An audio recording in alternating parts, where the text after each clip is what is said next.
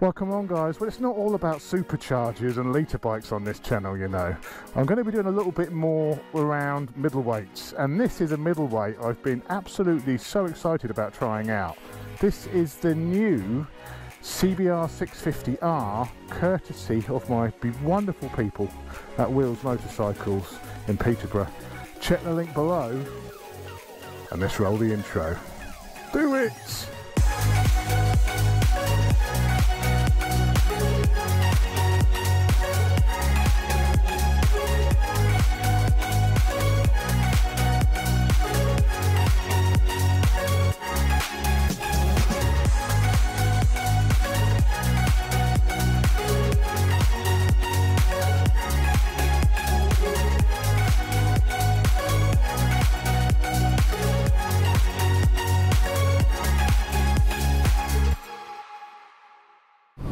So this is my first impressions review. I've literally just jumped on this for a little thrash around, see what it's like. Seating position, it doesn't feel like a true sports bike.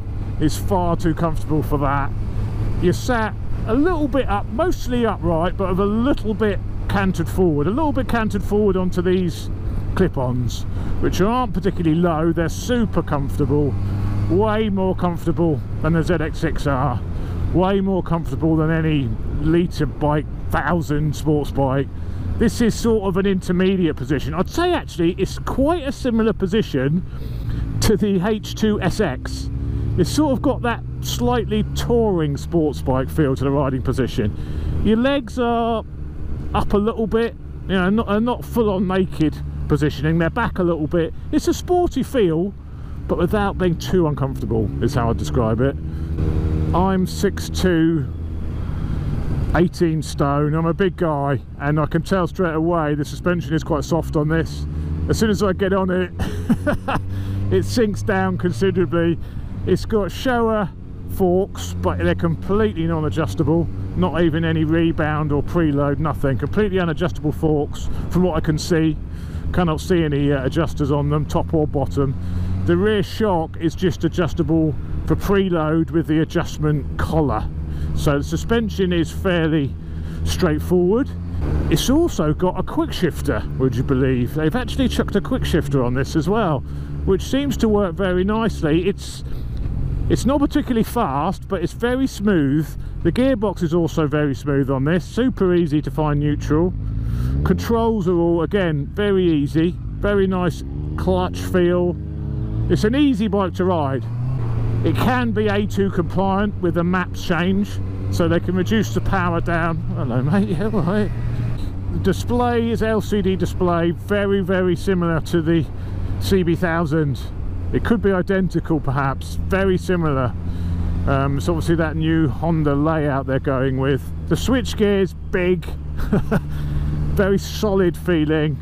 It's almost like over big. It's like it's been enlarged by 20% or something. It looks really big, but it's nice to use. It feels good quality. The whole bike, the quality of it is very nice for a £7,700 bike. All of the fixings, the fasteners are really nice. The paint finish is lovely. It changes direction nicely, flips over no problem. The bike is quite heavy. It's 207 kilos, I believe, so it's no lightweight. It's a little bit flat, and then it starts to wake up about 7 grand. The tone of the engine changes. You can feel a few vibrations coming through the seat and through the bars. Yeah, it's a bit vibey when it goes up sort of past 6,000. You can actually really feel it for your ass and on the bars. Fair few vibes there. It's not got masses of torque. I think it's definitely an engine you're going to have to rev if you want to get the best out of it. It's got a 12,000 RPM red line.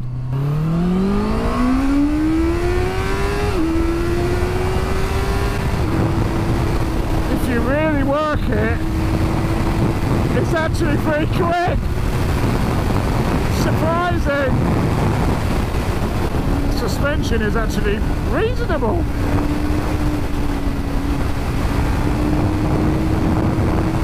A little bit soft.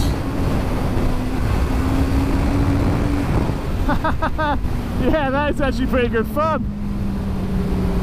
It's nowhere near the performance of the ZX6R. I mean, it's 30 brake horsepower down, and it's slightly heavier than the ZX6R for the same size engine and a straight 4. So I don't know why is this bike down 30 horsepower on the ZX6R when it is actually got a more capacity and the same engine configuration. I think it's probably because Honda really wanted that A2 compliancy, so perhaps it's a little bit detuned. Perhaps there's more available from this with a bit of tweaking. But saying that, if you let it rev, it's good fun. Suspension, as I say, is actually pretty good when you're pushing on. It's not bad at all. This is fun. This is a fun bike. Brakes, yeah, really good actually. I like that front brake. That delivers good feedback, good power. Quick shifter's lovely.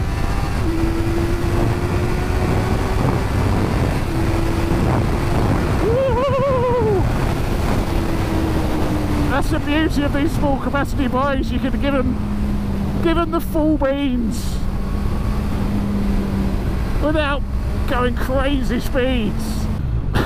yeah, now I'm revving it a bit more. Now it's starting to work for me. Now it's starting to do things. Stir your soul.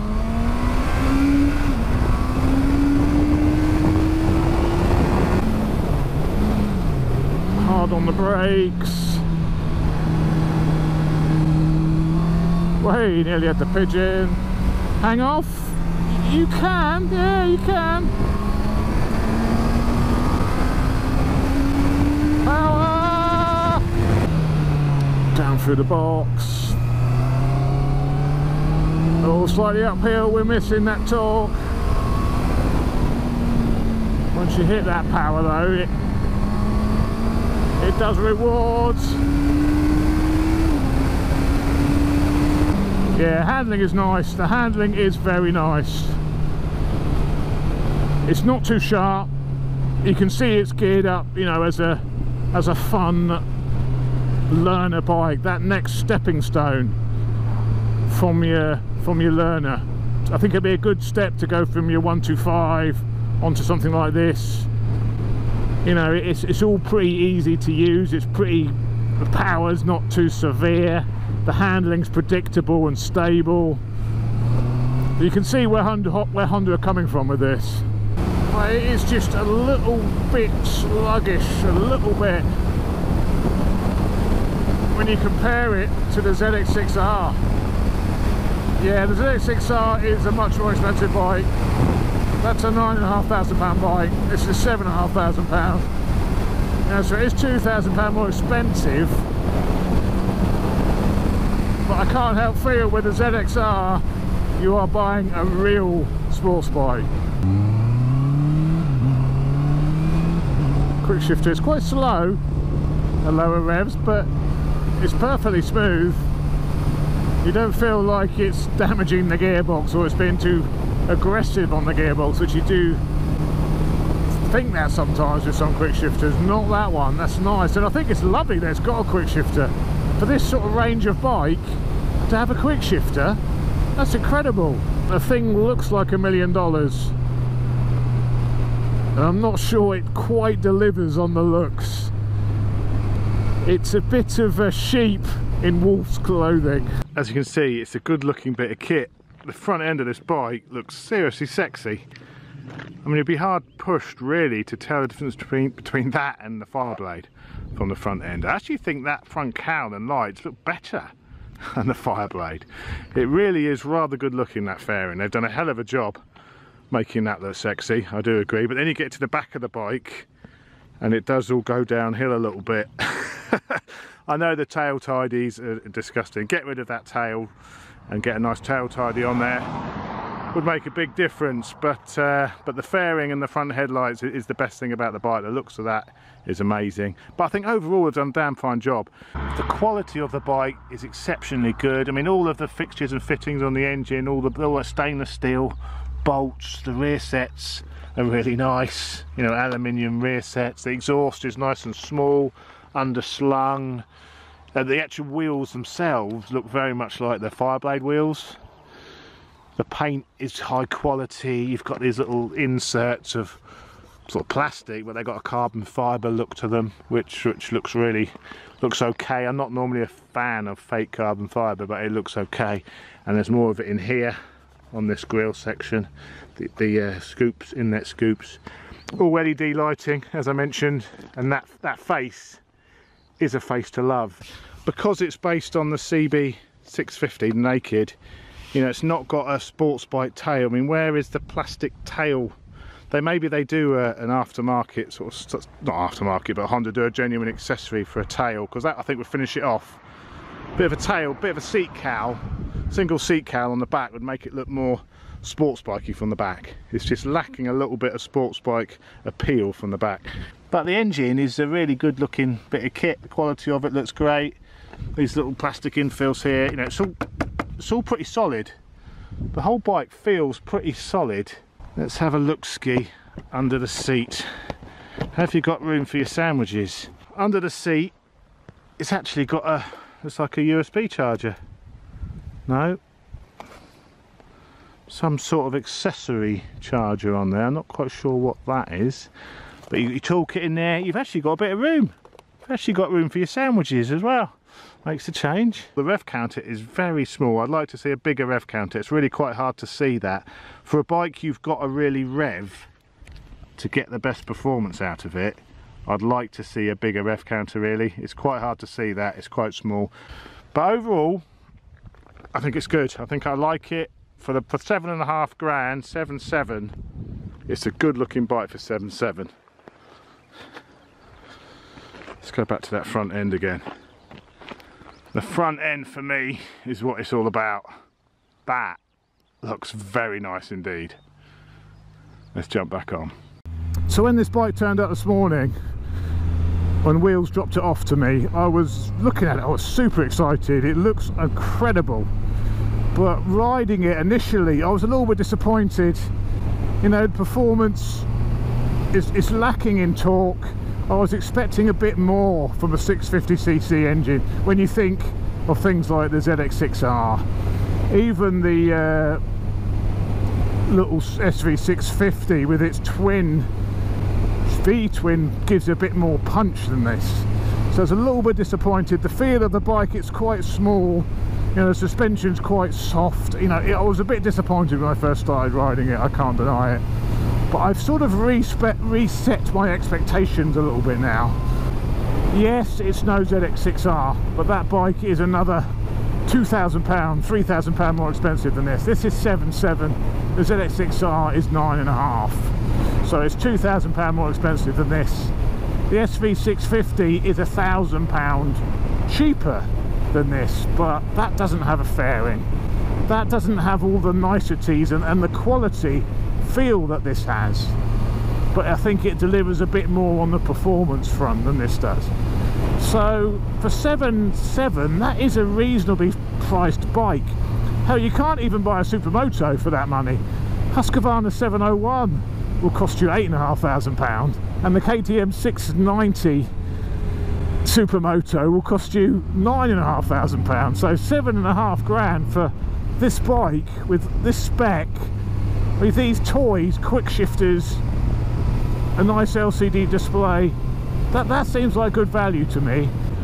Honda are obviously pitching this as a bike to move up to from your sort of learn illegal 125s as a stepping stone to something bigger.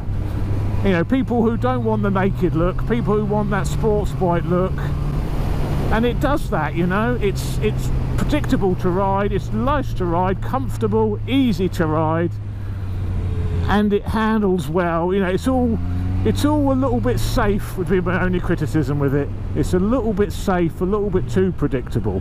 But if you're coming up from that beginner segment, Now that's what you're looking for. You're not looking to scare yourself to death. So massive thanks to Wheels Motorcycles for lending me this. This is actually their demonstrator. So if you want to ride this exact bike, give them a ring, book a test ride, pop down and see them, tell them that Lamb Chops sent you. I'm sure they love it when people do that, and they may even get you a bit of extra money off.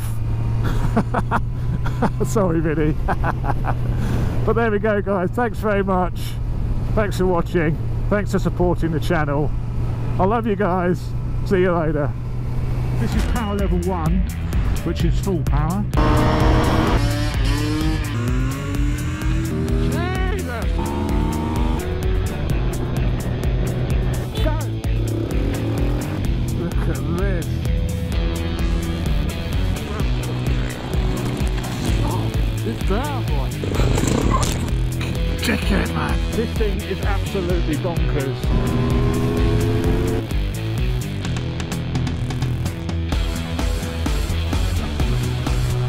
It's also pretty quick.